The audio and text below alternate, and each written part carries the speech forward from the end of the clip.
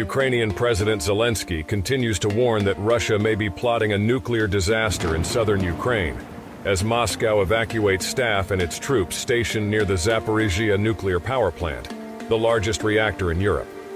According to Ukrainian sources, Russian workers have been ordered to leave the plant by July 5th, raising suspicions that Moscow is preparing to detonate explosives at the cooling pond, which could cause a massive radioactive release.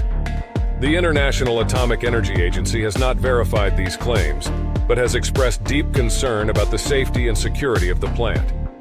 The agency has also faced difficulties in accessing all parts of the facility, which has been under Russian control since the start of the invasion. Meanwhile, Russia continues to evacuate settlements in the region in wake of Ukraine's ongoing counteroffensive in the area, and denies any nuclear plot. It accuses Ukraine of spreading propaganda and preparing a false flag attack involving a